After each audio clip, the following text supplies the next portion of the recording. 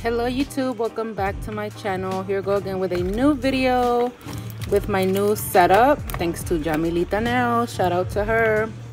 She posted a nail tour video and I bought what she used for her setup, and I got me a ring light to put above it. It was kind of hard to put it on just because I decided to pull apart the ring light, I mean. So hopefully I show you a video of how I set it up later on. So you will see me prep the nails, apply tips, and my acrylic application, filing, all that good stuff. So I will try and post a description. I will try and fill the description. So just wait on it, just wait on it. I know I take a long time to fill in my description. Sometimes I'm really good at it and do it right away. But I need to remember the name of the acrylic I used on here. I forgot the name of it. And yeah, that's all I got for you guys. Hope you guys like the new setup. Let me know what you think. It was actually way better. It was out of the way. It didn't bother me. I'm just like, why didn't I do this setup a while back? So right now I'm just taking care of orders, and yeah, you guys. And I have good news. I will be having my own acrylic liquid and powder.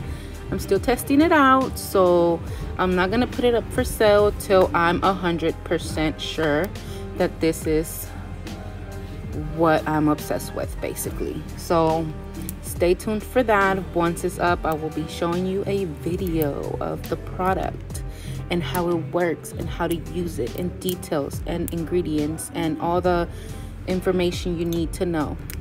All right, so don't forget to follow me on Instagram. Go follow the online store so you can see all the goodies I have on the online store.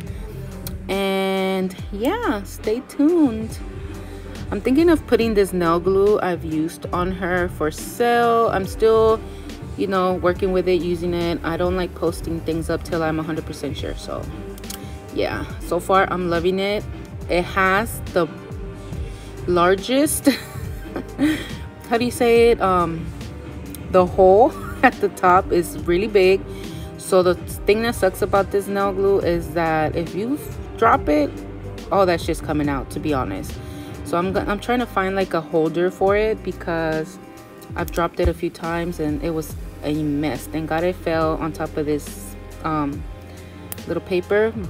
And sometimes you are even able to refill it, and sometimes when I'm halfway, I fill it back up with some KDS nail glue. They're almost made of the same ingredients, so it's fine if you mix it.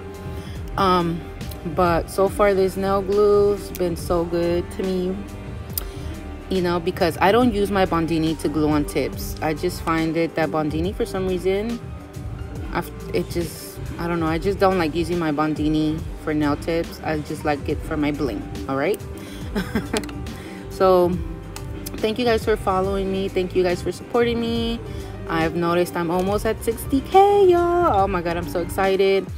I will be hosting another giveaway for when I hit 60K. So get me to 60K, you guys. Every time I hit, you know, 10K up followers, I'm gonna be doing a giveaway. So once I hit 60K, I will be doing a giveaway, and then after that, if I hit 70K, I will be doing another giveaway, and so on and so forth. All right, so thank you guys. Hope you guys are taking care of yourselves, your family, and hope you guys like the new setup. Tell me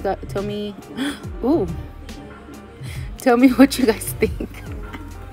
All right, bye. Oh wait, and if you're wondering what I'm doing, I'm actually putting the clear all the way from the tip to the cuticle, just so when she comes back, I'm able to remove all the color and start off with a new color. Unless she wants to change her shape or something, we can start off fresh. But that's basically what I'm doing right now. I am actually putting it all the way from the cuticle to the tip. All right,